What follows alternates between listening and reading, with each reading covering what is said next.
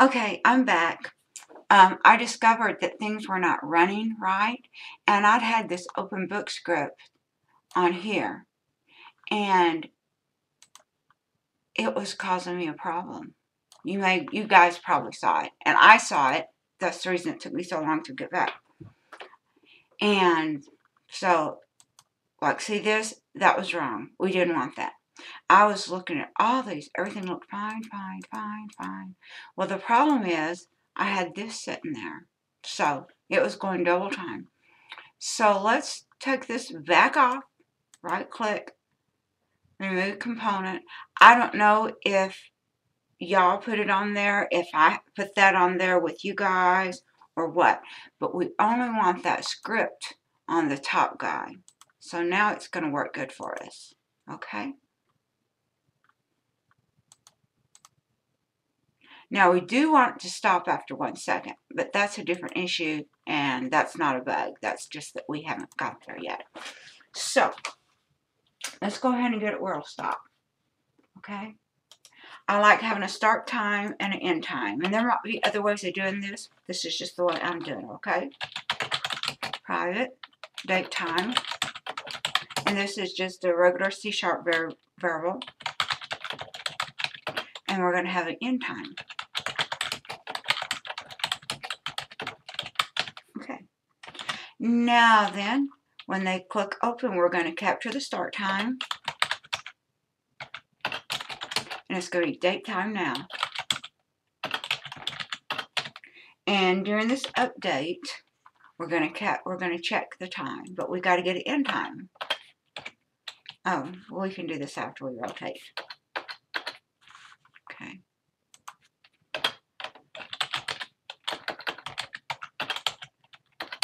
It's equal date time now. Then we're going to check for the time span. So we're going to say if end time minus start time, and make sure we get another little print up here. And we're going to say total seconds is greater than or equal to 1. Then we're going to stop. We're going to say is open, close, equals false. Do I want to do anything else just yet? At this second, no. Except we need to fix this. Okay, so let's do that. See how this works for us.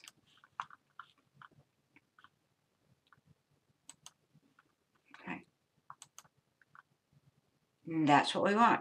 Now, as long as we're here, remember those sounds that you downloaded, you found off that JSound?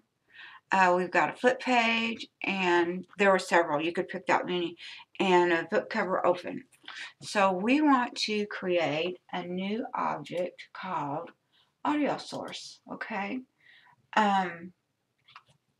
We can just call it right click, audio source. And audio source is a good title for me.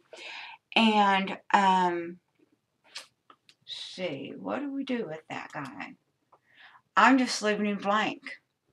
And then we can add an audio clip too, I believe. Let's see. Audio source. Nothing's there. That's fine. So, let me look at the program real quick.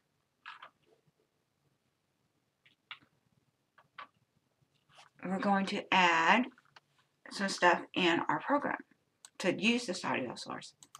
So up here in our variables, we can make this public or serialized. Let's do serialized or public. It doesn't matter. We can do serialized.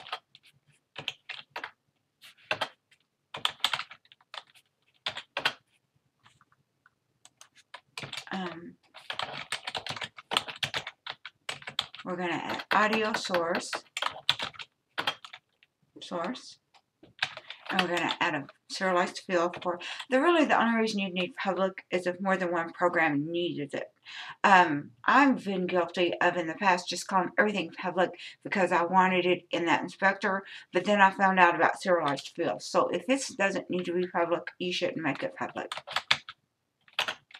We're going to call this one,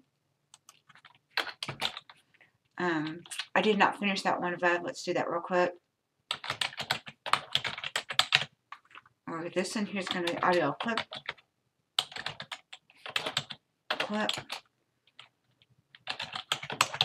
And I'm going to call that clip open book. So after we open it, we want to play a sound. So let's say play sound. And that's the method that we have not written yet. We're going to write it right now. Private void play sound. Except I want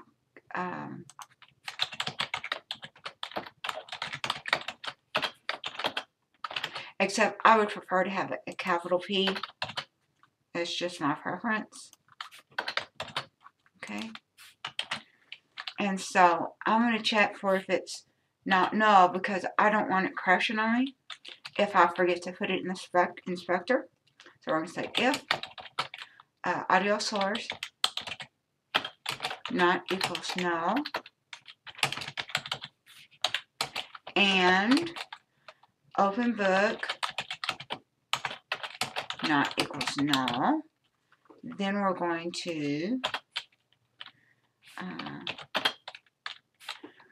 audio source play one shot, and we're going to open book. This way, if we forget to add it in, it will not crash on us. So let's go back to inspector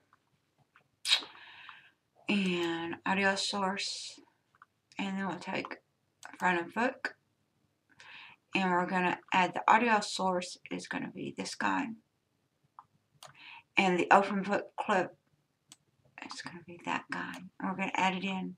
So let's go ahead and do this real quick.